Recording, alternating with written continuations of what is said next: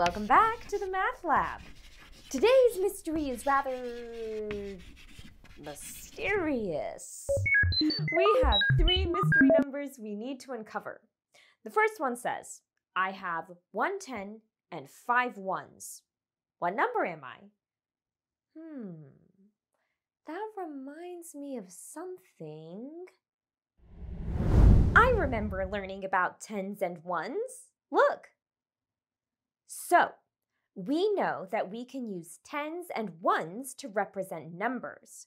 But to solve the first part of this math mystery, we need to represent tens and ones with a numeral, like these. Let's head to the Math Toolbox to get started.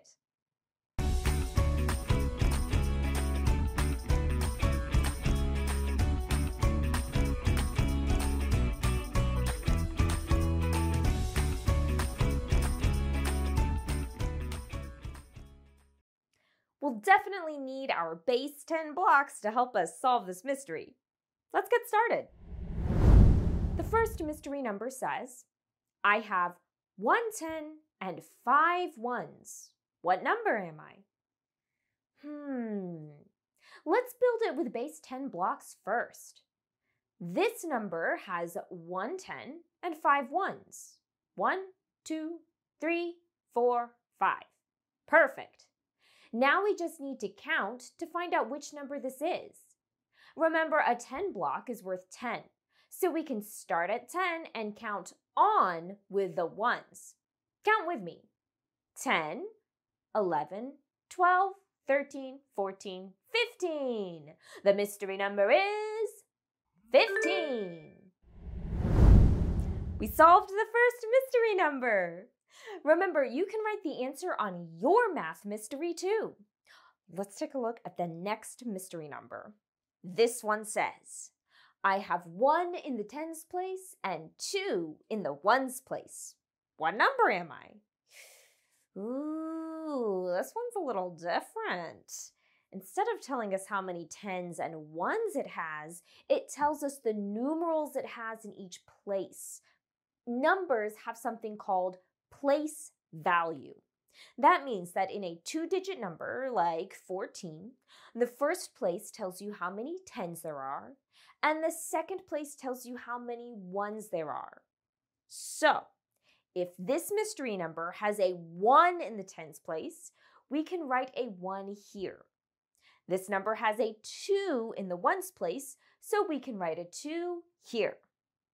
What number do you think this is? 12. Great problem solving. 2 down, 1 more to go.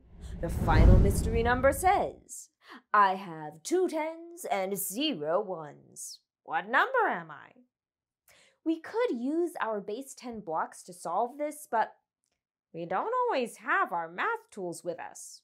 So it is helpful to have other strategies in our toolbox, like drawing.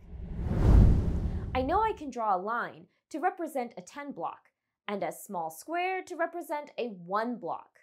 This mystery number has 2 tens, so I can draw 2 10 blocks like this. This number has 0 ones, so I won't draw any of those.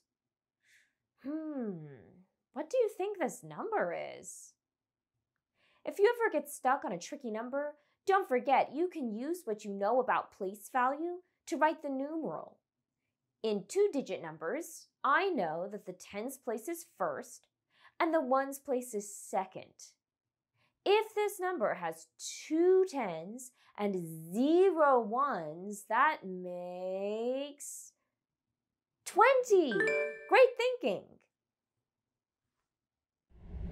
Wow! We solved our second math mystery together in the Math Lab using 3 different strategies. We used base 10 blocks, our knowledge of place value, and a quick picture to help us identify and represent all 3 mystery numbers. Remember, we have all the tools we need to solve any problem. See you next time! Hey, hey.